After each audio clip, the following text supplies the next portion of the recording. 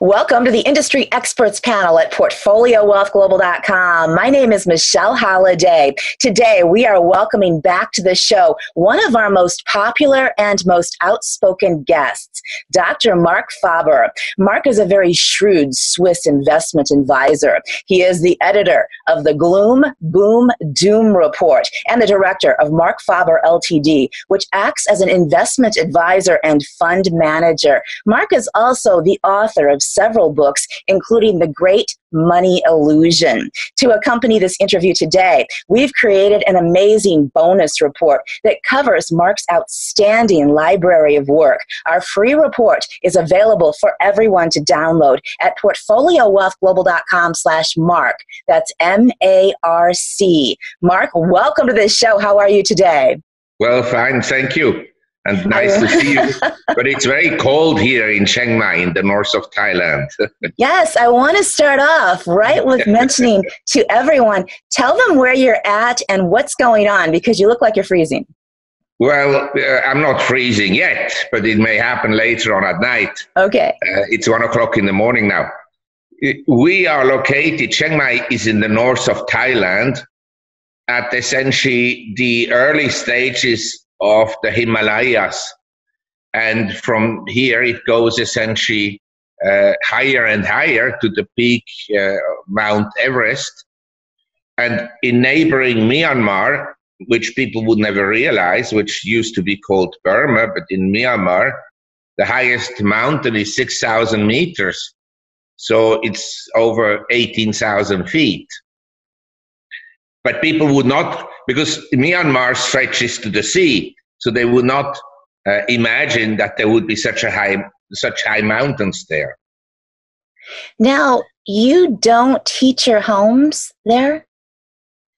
There are no heatings in homes. I have 2 blowers, but my office is very large. It's 5 meters high. In the lower floor, and it goes up 25 meters. So the heat goes up, doesn't stay down. And then there is a draft from the door and from the windows, because it's built essentially for hot seasons. So it's not built for cold. Well, it adds a whole lot of ambiance to you. Yes. It's Christmas time. So. Yes, it is. Yes, it is. And it looks like it. Now, Marc, let's start off the interview with global politics. It's been said that once China and the United States reach a trade deal, whether it's a small preliminary one or the big one, that the dollar trade would unwind and many institutions and governments would begin to reduce their reserves of USD, perhaps causing a dollar surplus and a bear market. Up until now, the dollar has been the king of fiat currency. Do you really believe that there's a correlation between this particular trade deal and the unwinding of treasury holdings by China? I don't believe that there is a connection between the two. But I believe that after a bull market in dollars, which we had essentially since 2015, I think that the dollar is on the high side on purchasing power parity, and that the dollar will weaken regardless. Now, the question is, of course, it will weaken against what? Well, this year, surprisingly, it weakened 18% against Ukraine hryvnia and 8% against the Russian ruble and 5% against the Thai baht.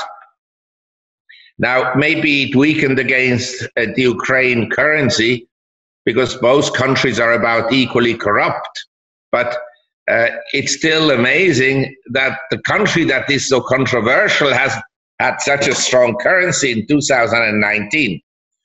Now, I believe the dollar will weaken. It's also weakened actually against the Canadian dollar this year and against the British pound. The pound has rallied now almost 10% in 6 weeks. From the low of 120, we're now at over 131 against the US dollar. So the currency markets can be very volatile. The Latin American currencies are basically mostly down.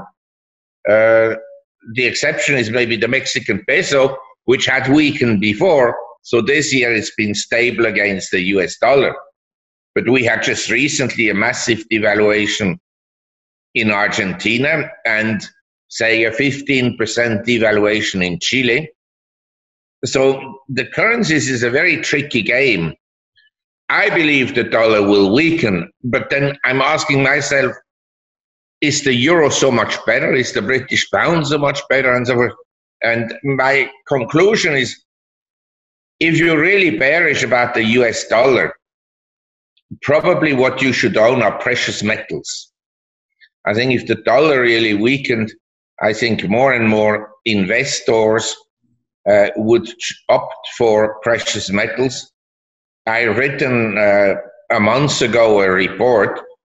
If I had to make one investment for my kind of fictive uncle, you know, he doesn't exist, but he was a man who only wanted to invest in something every 10 years. What would you do? So I suggested I would buy platinum, because platinum is very inexpensive compared to gold. Traditionally, platinum trades at the premium to gold, but now it trades at a large discount. That's very By the way, today platinum was up 3%. 3% in one day. Yeah. So instead of gold or silver right now, which I thought you would go for silver because it's dropped so far and it's causing such a wide gap between gold, but you're mentioning platinum. And I'd like you to go into that a little bit for investors. Most people are aware of platinum, but please go ahead and explore that for us. Well, platinum is really a precious metals. It's actually rarer than gold. There's less platinum being mined every year than gold. There's less above the surface platinum than gold. And it's basically manufactured or produced by two countries, South Africa and Russia. And I think that one of these countries may decide to squeeze the market at some point. And we have to realize in commodity markets, there's a lot of funny games going on. There's a lot, because the markets are not that large. So big players or large companies like Rio Tinto, BHP, Glencore, they can essentially squeeze the market. And Russia, being the largest producer of platinum, they could easily squeeze the market. So I think that for that reason, the silver market is a very big market. It would be difficult to squeeze it, although it's been done. Bunker Hunt squeezed the silver market in the late 70s, and then it peaked out in January 1980. And the Commodities Trading Commission changed the rules about margins on silver, and then the whole thing collapsed. But he managed to squeeze the silver price from like $3 to $50. Single-handedly. Well, I met a man in Dubai, Mr. Ashraf. And this Mr. Ashraf, he was the largest gold and silver dealer in the Middle East. And I say dealer, but in essence, he was a smuggler. One of his brother was like government officials in one of the valleys in Pakistan, like a warlord. I also met the brother then subsequently.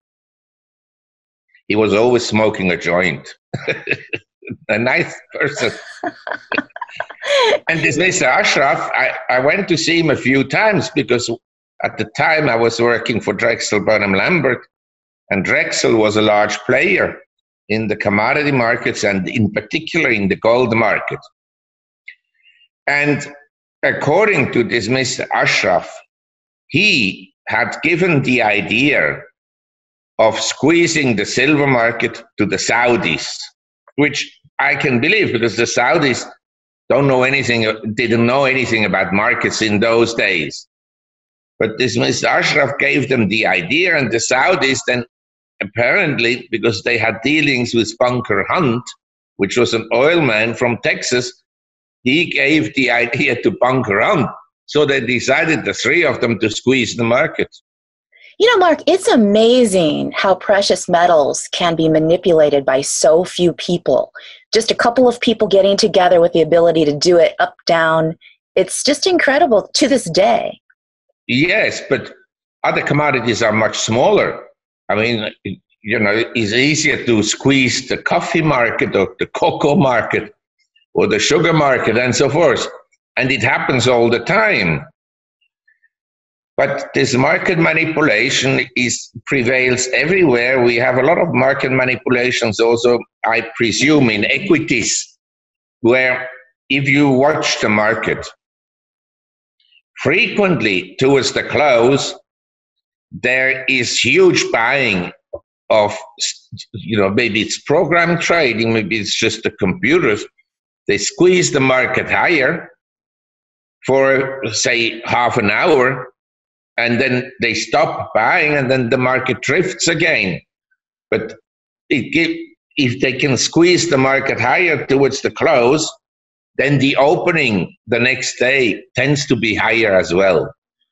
Yeah. And so I believe there's a lot of manipulation. And by the way, I think the Federal Reserve, you know, they have a crash protection team that they intervene as well sometimes.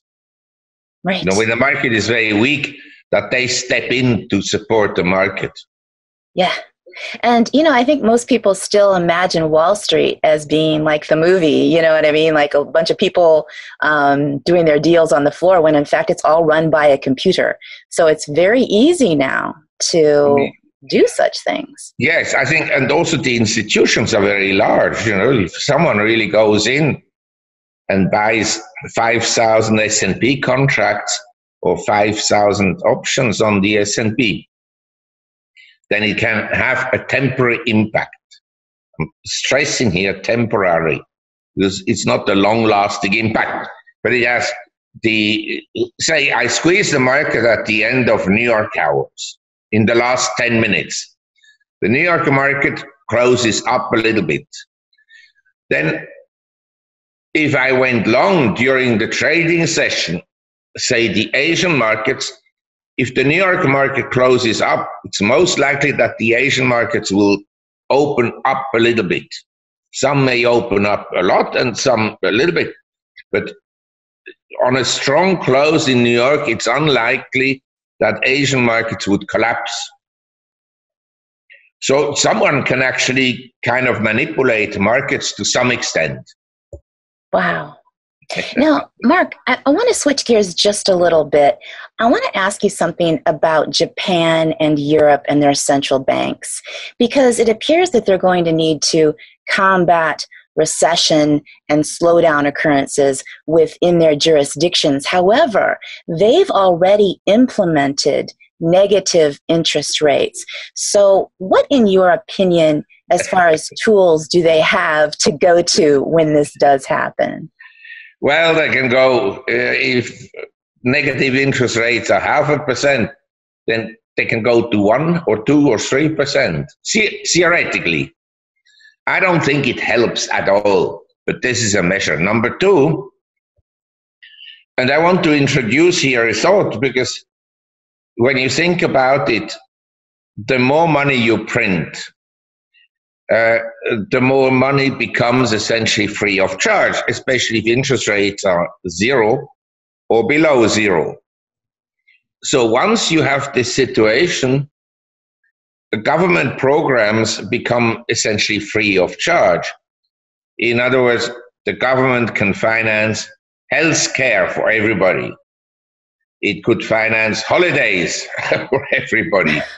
It could finance a bottle of whiskey for everybody, and so forth and so on. Because at 0 interest rates, there's no cost. And the Fed or the Bank of Japan, and they can print money and finance this all. So basically, this idea that zero interest rates are good is not such a great idea, because zero interest rates and money printing will lead to socialism. It's inevitable. And reverting to your question, what can Japan and Europe do? The next station is to introduce fiscal measures. This has been proposed already a long time ago and also implemented to some extent. Under fiscal policies, you can send a check to every family of $1,000, and then they can spend it, and that boosts economic activity. And at zero interest rates, there's no immediate, and I repeat, there's no immediate damage to the economy, because interest rates are at zero. You understand? Mm-hmm. So this is a measure I think it's almost certain that within the next 10 years, we'll have in Western democracies and Japan full-fledged socialism, and probably a totalitarian regime. And that we will have basic incomes, that people will be given money. But as a result of all these measures, I would also imagine that the standards of living of everybody will go down.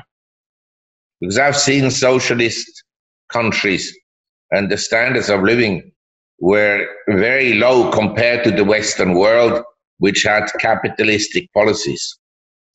Marc, I want you to talk to everybody about this, because you have a unique experience as opposed to most of our viewers, and of course opposed to myself. I've grown up in the United States. I've never seen personally socialism. I know the ideas of it, but talk to us about how it happens, what happens at first, what's the experience of everyone, and then what does it turn into, and talk about timeline-wise. Well, socialism can develop under many different conditions, but usually it will emerge in systems that have great wealth inequality. Where the majority of people doesn't do well, and then you have a leader like either Stalin or Hitler or somebody else like Mao or Ho Chi Minh or Le Duan, and so forth. They come up, and then they overthrow the existing elites. In our case, in the US, it would be to overthrow essentially Washington. And then they introduce socialist policies and we're on the way, because if you look at the interventions by the government into the economic activity, nowadays in the US is not as bad as in other countries, but in other countries maybe 50% of the economy is government spending. In the US it's over 40%. So the government has a bigger and bigger share of the economy. That's why once the government becomes larger and larger, the economy will not grow at the same pace as when the economy is small. So the economy slows down, and then there's someone comes who is a populist who can talk well, whether it's Hitler or Stalin or Mussolini. So eventually, these populist governments, they come to power, and they then run the economy. They will tell, under the worst circumstances, they will say, well, our automobile industry is bankrupt, we take it over. You understand? Or these companies, they are important for national security, we take them over. It's not that they will steal it away, but they will assume They will buy the shares or just take them over by force. And so production is then run by the government, and the government will also tell the people what they can consume or what is available for consumption. So they'll produce, like in China, blue dresses or green dresses and nothing else.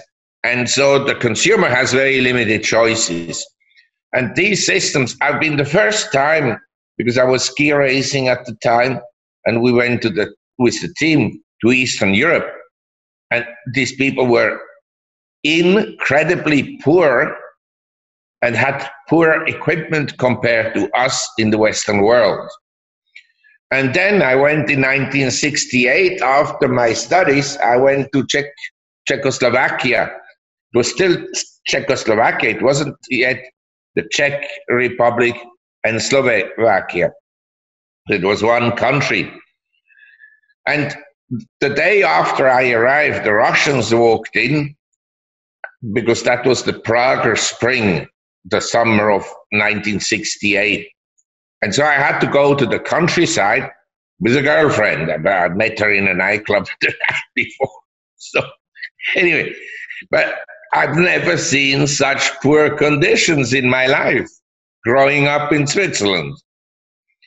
And I mean, I was really depressed after spending 2 days with that family. And, you know, I thought, how can this be that we in the West are relatively affluent and these people are so dirt poor? And then in 1978, 1980, I went for the first time to China. Same experience. There was nothing. You know, Shenzhen today has a larger population than Hong Kong. At that time, it was agricultural fields. There was nobody there. And in 1989, I went to Shanghai. And Shanghai consists of the Shanghai municipality and then Pudong. There was nothing in Pudong across the Yangpu River. And nowadays it's a city that is thriving and so forth. And the airport is further east of Pudong. Anyway, you know, once you have capitalism and the free market, and people can choose what they want to do, and once they can choose what they want, what they can buy, once they can choose what they can produce, and it's no longer in the hand of the government, economies thrive. And I mean, in America, everybody bitches about the Chinese, but the fact is no country has grown, admittedly from a low level, as fast as China over the last 30, 40 years, because Deng Xiaoping opened up the country to the market economy. Otherwise, they wouldn't be where they are. Right. You know, Mark, and Russia the same. Russia has developed enormously. Russia. I went to a market in Russia in 1980. It was just before my daughter was born, and there were people lining up, lines of people to buy rotten apples and rotten tomatoes. That was the situation in Russia. And in the hotel, you could order caviar, and there are plenty of caviar, and you ordered a bottle of champagne that didn't have any ice. So the people, how the people lived is so low, but that wasn't necessary because there were products. They were just available to the wealthier visitors. Well, the wealthy people, they always have a way to get things, you know, either because Russia was very large. It stretched essentially from Kazakhstan, Azerbaijan, all the way to Vladivostok in the east, and in the north, essentially, to the North Pole. But so the well-to-do people, they could obtain goods from the entire empire of the Soviet Union, and they could buy goods on the black market. in a socialist economy, you have always black markets, and they become very powerful. But what I want to say is, we have to be very careful that we don't move into socialism and a totalitarian regime, which is easier to introduce under socialism than it is under a market economy. Because under a market economy, you have different actors. So you have Silicon Valley, they say produce high-tech products and services. And then you have the steel industry and the aluminum industry. And then you have the financial industry in New York and so forth. So all these, they basically compete with each other to some extent, but they also do business with each other. But there's no monopoly. Once you have an extreme socialist communist system, you have a monopoly, and that is the government. The government will tell you, Michel, we don't like your dress today. You better change your dress to a green dress. That is socialism. This is but the young people don't realize that. I've seen it. And I can tell, I wrote recently a report. There are a few things I never expected in my life. One is negative interest rates. That I would have dreamt of. Number two, that in a modern society that is relatively educated, that we would have money printing the way we have it. So we have seen in history so many examples where money printing ends badly.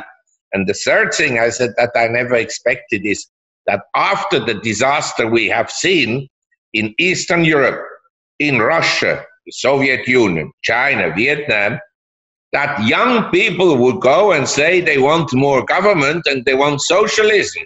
That I would never have expected. Mark, I want to say something here. This has to do with a complete lack of education, which I believe is manipulated to not inform people. If people in college realized the pattern you just laid out of the way socialism starts, what it leads into, and its ultimate result, that just the fact that you can only wear a red or green dress, just that one fact, I guarantee you, would have the whole population of a college perk up and say, what? Tell us more. What does that mean? Because they have no idea of the reality of the situation. That's why I think this discussion is so important.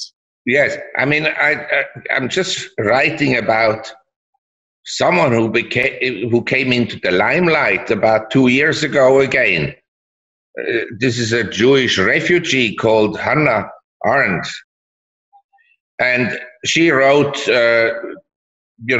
about totalitarianism, and she also became very famous of her description of the Eichmann trial. As you may recall, Adolf Eichmann was working for Heydrich, and he was shipping Jewish people to Auschwitz, essentially, to exterminate them during the Second World War. But he was able to flee after the Second World War and disappear, but Mossad caught him then in 1960 in Buenos Aires. And he then stood trial, and this Hannah Arendt, she was sent by the New Yorker to write a report because she had experienced captured by the Germans as well, but she was also able to flee. In any event, she described Eichmann in a kind of not too criminal way, and that caused a huge controversy among intellectuals around the world. So she is very famous for this book about totalitarianism and about this Eichmann trial, which was at that time a big thing. It was as big as Nuremberg because he was tried in Israel. And he said, well, I'm innocent in the sense that I only followed orders. And she described him as a very ordinary bureaucrat, someone rather dumb that just didn't question, the morality of the orders. Right. Doesn't stop and say why, who, what, where, why are we doing this? What does this really mean? It seems like that is what's happening now too, Mark. Yeah, to some extent, yes. Yes, unfortunately. Why do you think that is? Do you think that people just want to be cool, or do you think they're genuinely afraid to question what's going on? Because, like I said, the socialism scenario, your prediction of the fact that the United States could be completely socialistic within 10 years, I don't think that people realize how close, how serious this threat is and what it will lead to. It's a lot easier to have socialism come in than it's going to be to get rid of it. To get rid of it is practically impossible unless you have a revolution, or unless conditions get so bad that people are fed up with it. Things in Eastern Europe and in the Soviet Union and in China got so bad. And then they realized the other countries are so much better off. Deng Xiaoping, he woke up to the fact, Jesus, how can these countries do so well? And in China, we're so poor. And I think he met relatively early on Lee Kuan Yew of Singapore. And Lee Kuan Yew explained to him that, free markets and the capitalistic system are good. And Lee Kuan Yew was kind of a dictator, but a benevolent dictator whose aim was to have a so-called controlled democracy. But anyway, the thing is, I think it will become bad, and I think for the prosperity of a country, it's going to be bad. But equally, I have to say this, I can understand that many Americans, and by the way, this is the same that led to some of the demonstrations in Hong Kong, and it's a global phenomenon. Because of money printing, you have to figure out, we print money. People who own paintings 30 years ago or 40 years ago, say starting 1980, or people who were rich and they had a stock portfolio, or people who had a home, or people who had apartment buildings or office buildings. As a result of this money printing, the value of all these assets have gone up dramatically. So the money printing makes people rich who already have assets. I went to school, and the school was for rich kids, except we were not rich. But my friend is a very good friend.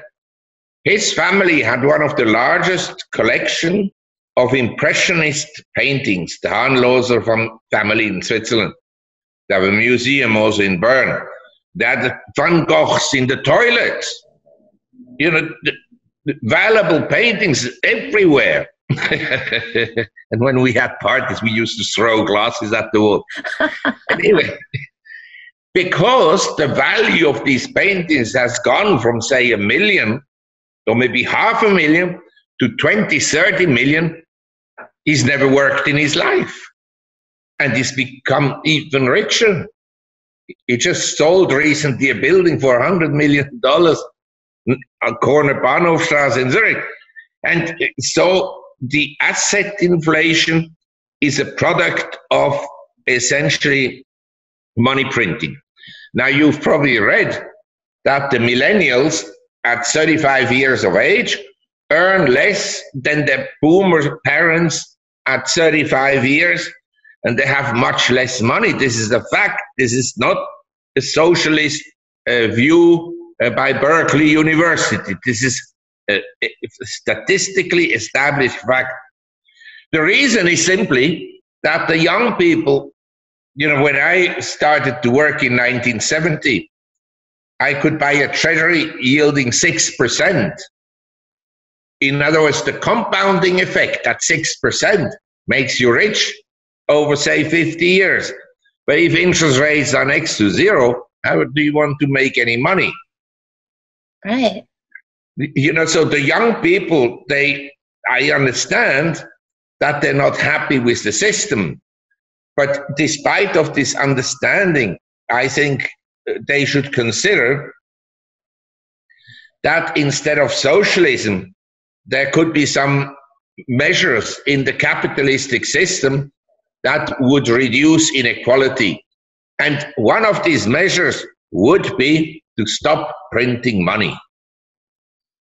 Absolutely. Absolutely. That's the craziness. We have abused the capitalistic, well, not we. There are certain members of our society, meaning the Federal Reserve and the elite of our country, that have abused it to the point of making themselves very, very wealthy and then creating this very large mass of poor people who now want socialism, who unfortunately have no idea what it will lead to and don't question anything. That's what surprises me. I talk to people all the time that don't question things, Mark. They don't say why. They don't want to oppose anything. They don't want to say, I don't agree, Well, this is also something this Hannah Arendt wrote about, that a dumbed down population who doesn't know anymore what is true and what is untrue. We have all this fake news. And so somebody at the end can't even form an opinion about something. And so they're more likely to follow a leader. So this is, in my view, a big issue for especially wealthy people in the long run. It may not happen overnight, but this is something they need to consider, that sooner or later, the tax man will come. And I'm not saying this because I have any grudge against wealthy people. On the contrary, because of this money printing, I have become affluent. But I think as an economist, it's gone too far. I admire people who are smart and who are good at trading and buying and selling securities and so forth. But isn't it strange that some of the richest people in the world are hedge fund managers? People that essentially never built anything. They never invented anything. They never done anything else, but except buying and selling stocks. Something is wrong in the system. Yes, that's very interesting, right? And so the original wealth of America was built by people who produced something, Ford or Rockefeller or Carnegie, Ingersoll, and so forth. These were all people that essentially produced something, and with their industrial production, improved the lifestyle of the population and improved productivity. But if someone buys and sells stocks, what is it going to do? Doesn't contribute much to society. But then they go and give to charity, which is good. But charities have also disadvantages. It's a big issue. This charitable work and foundations, they can move into politics and kind of under the umbrella of being a NGO, they can influence people and elections. Right, and if they are a politician like the Clintons, we have a huge debacle. Yeah. They can become very rich. Yes, they can, and they did. It's very interesting.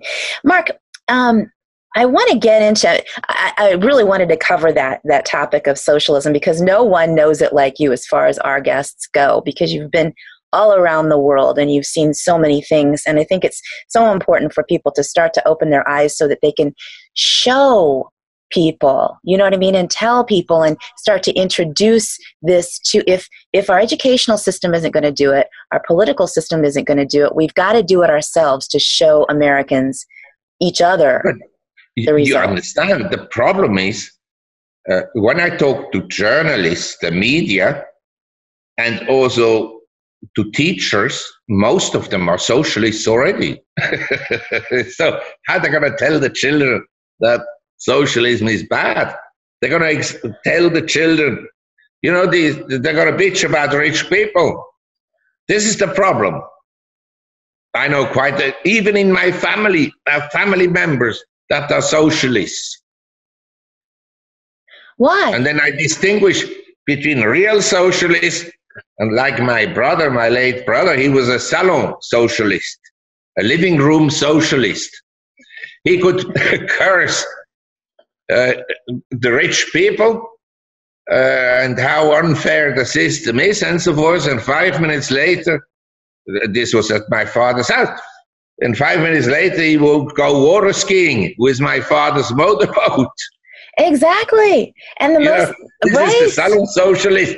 They lived a good life, but they broadcast.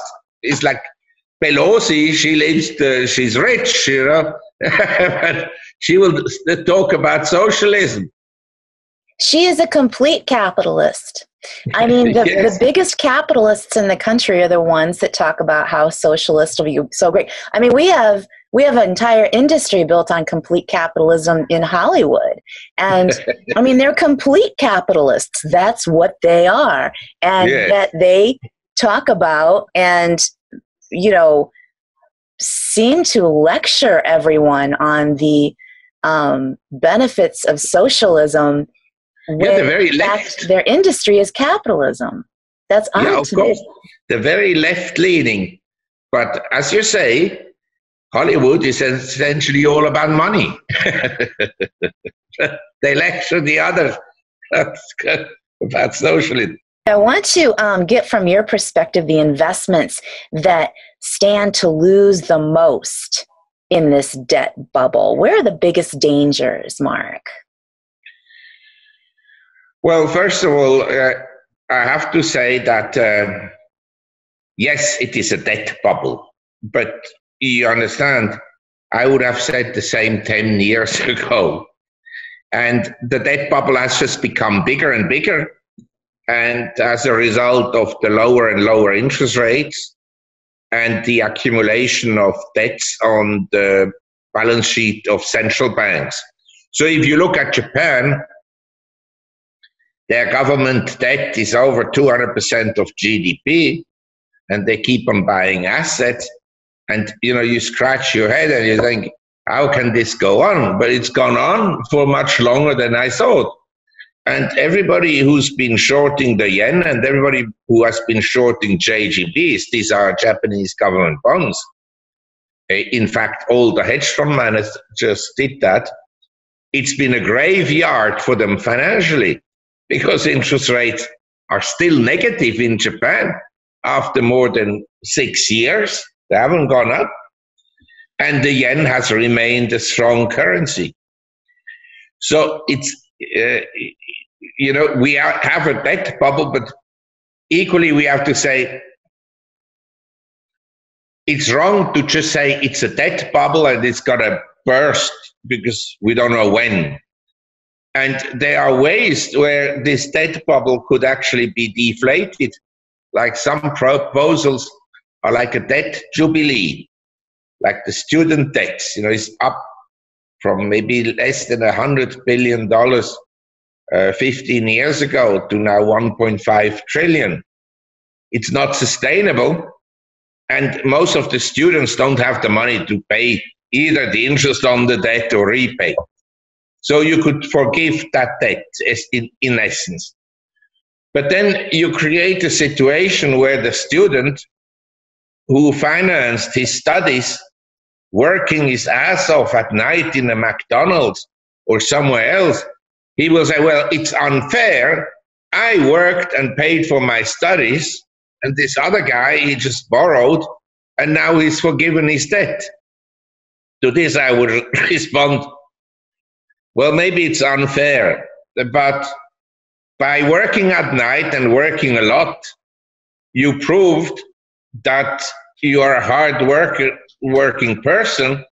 And if you came to an interview and I asked you, how did you finance your studies? And you said that, I would say, I would rather hire him than someone who walks into my office and say, how did you finance your studies? And he said, oh, I borrowed money and then the government forgave the debt. Right. You understand? So I think that hard work in life is never entirely wasted. Right. But it's basically, from a society point of view, it would be unfair to forgive that. And then the car owners would come and say, well, why do we forgive the debt of students? We borrow money for cars and we can't repay, or the government will repossess our cars. We also want debt forgiveness. And then Argentina will come and everybody will come and the homeowners and so forth. So then you can have a debt reset, where essentially everything is written off. But then obviously the people who don't lend money, they will not suffer. But the asset holders say, I own bonds, I would be suffering from that. But then there is another issue. The person who says, it doesn't touch me because I have no bonds and I have no money. That may be wrong, depending whether he works for a company that has a pension fund. Because if there is debt forgiveness and the pension fund owns a lot of bonds of institutions that will be forgiven, they will lose a lot of money. Then they have to go to the workers and say, well, we have to cut your benefits. And then you have, again, strikes like in France or what happened in Argentina, because people don't want to have their benefits cut. It's politically very difficult to implement. So at the end, the government has to restart printing money. That same circle. Yes, the same circle. It's a complicated situation, even if we debt jubilee. But this complicated situation has been largely created by us. We wanted the Fed to essentially print money and to lower interest rates and so forth. And as you said, most people didn't think it through. When the Fed started with QE1 in December 2008, I immediately said, this is not QE1, this is QE infinity. Because once a government program starts, it will be very difficult to abandon that program. And I think we've moved into a direction where recently there has been this problems in the repo market. The repo market is basically where banks borrow from each other overnight. But there has been some tightness in liquidity there. And so the Fed has started, they don't call it QE, but in essence, in reality, it is QE. The balance sheet of the Fed is again expanding at the present time, and very rapidly. So I think they will not be able to abandon QE programs. Wow. Marc, I want you to talk to us about what the best assets are to hold right now in your view with what's happening worldwide. Well, I think that Americans should consider to hold some assets outside of the US because of the dollar weakness I referred to earlier. I think if the dollar weakens, obviously, you want to have some money outside the US.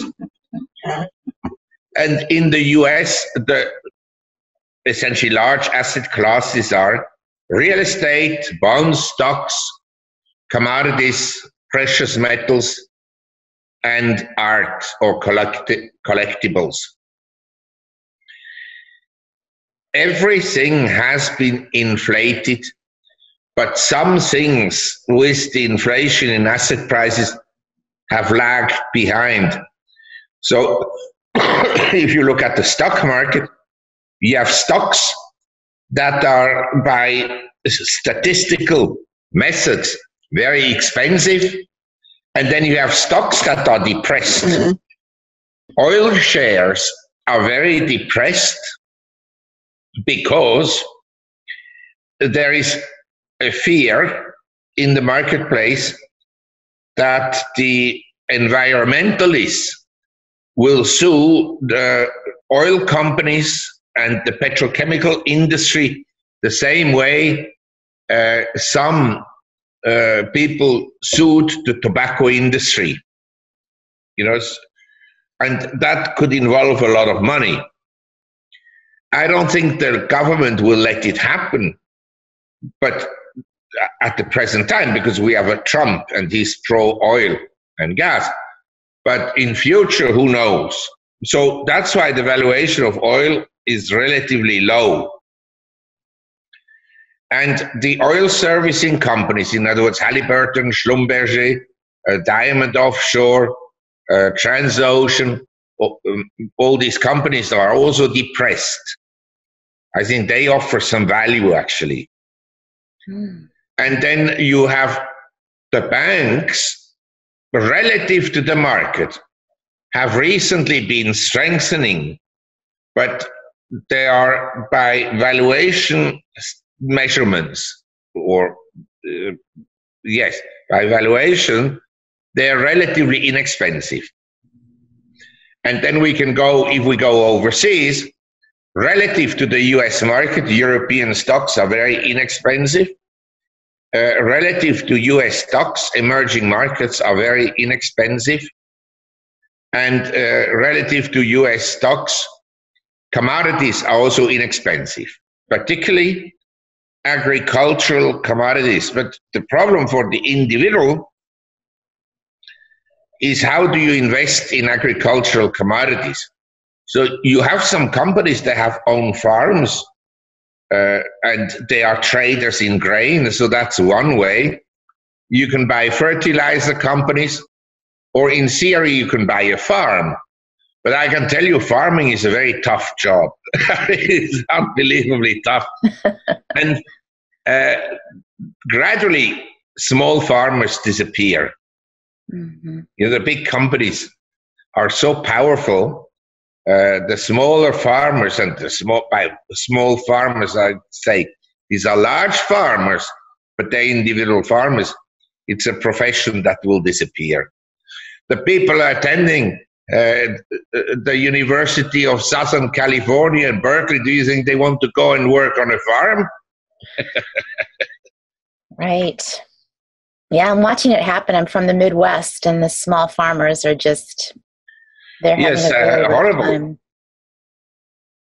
I want to take a moment to mention to everybody to repeat our link, because we have an extraordinary report that explores Dr. Faber's deeper analysis, his financial risks, everything he's talking about right now. It's free.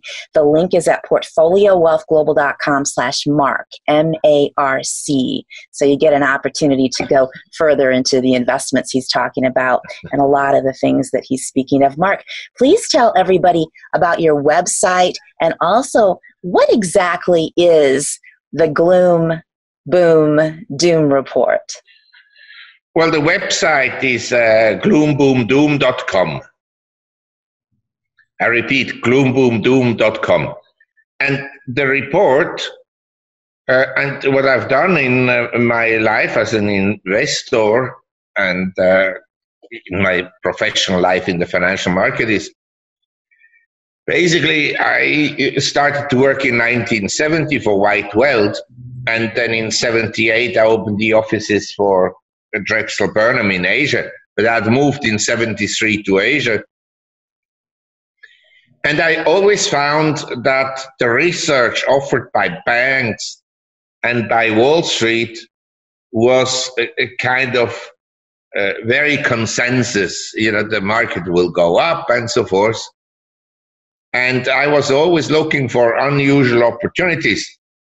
And living in Asia, I found the opportunity in the sense that the first offices of Canadian, US, and Australian brokers in Hong Kong and Singapore and Tokyo was to get Asian money to invest in America. But having seen the rise of Japan in the 60s and 70s, and seeing the opening and the rise of South Korea, Taiwan, Singapore, Hong Kong were dirt poor in the early 70s, very poor. And so as I saw that they would develop, I thought it's not that we should do business selling American securities to Asians, but Americans and Europeans should buy securities in Asian markets. And initially it was limited because only 2 markets were open to foreigners, or actually 3, aside from Japan. It was Hong Kong, Singapore, Malaysia. But gradually other markets opened up. And as you know, in China, everything is always possible. It's not always 100% legal, but it's possible. So anyway, I started to essentially research these markets and write reports about these markets. And so I create some kind of a reputation in emerging economies. And ever since, I tried to identify unusual investment opportunities around the world, both on the long side and the short side. Now, the short side, I haven't done much work in the last 20 years because I got burned in the late 90s, just before the 2000 peak. This is a black spot in my career. But I said to myself, in a money printing environment, markets will go up, when you print money. And yes, there are companies that will go out of business. My friend Jim Chanos, he identified Enron, a company that eventually went bust and so forth. But when the market goes up and when the market is healthy, say 70 to 80% of the shares go up.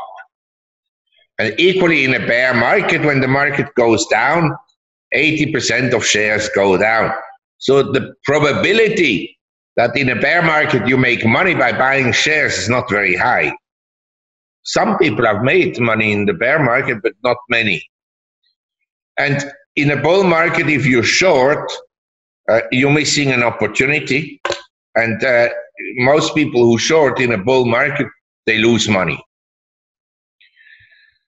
So in the last few years, I focused more on unusual opportunities, in commodities and in bonds and in emerging markets and in currencies, and less on shorting stuff. But I think, maybe the time will come again where there are good shorts. Marc, you are amazing, and I know everyone can tell your details on people and places and countries and currencies. My wife doesn't think so.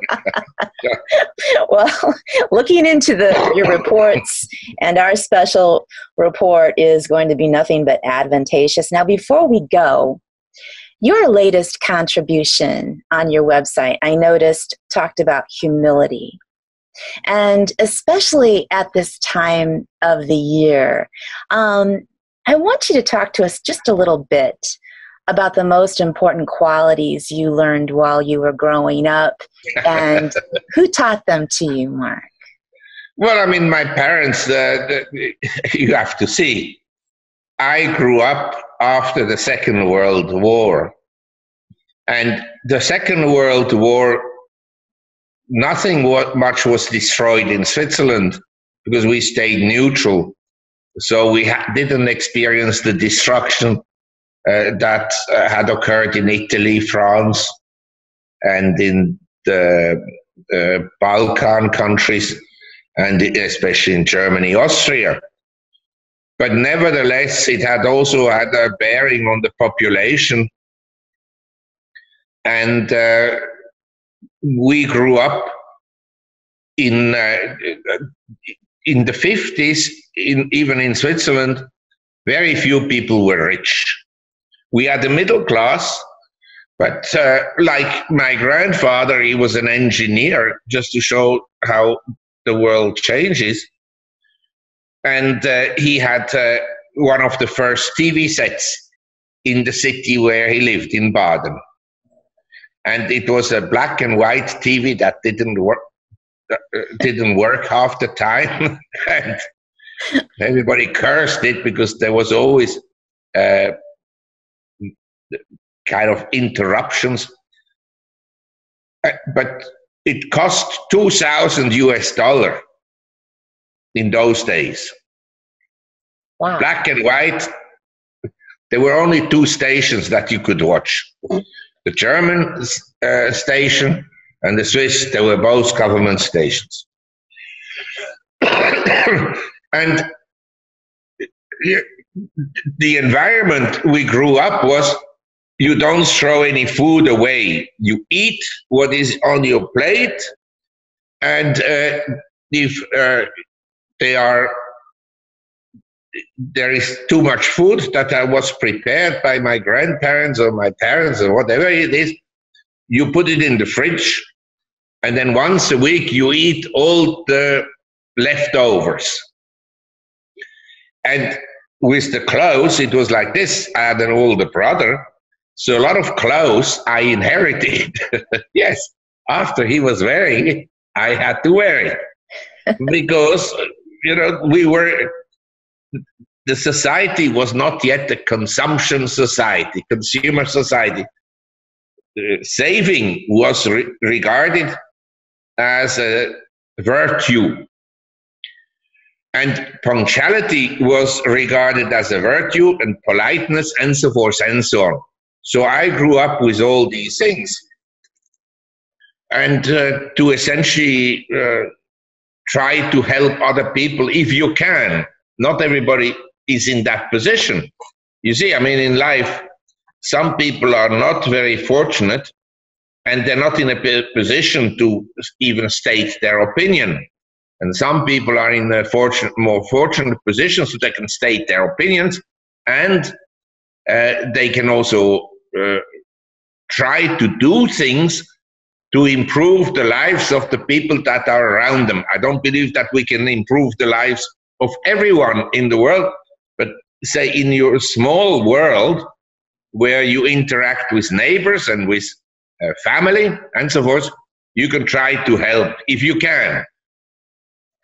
And the other thing that I think is very important is to remain humble, because you shouldn't become arrogant just because you've earned more money than someone else, because success in life cannot be measured in money alone.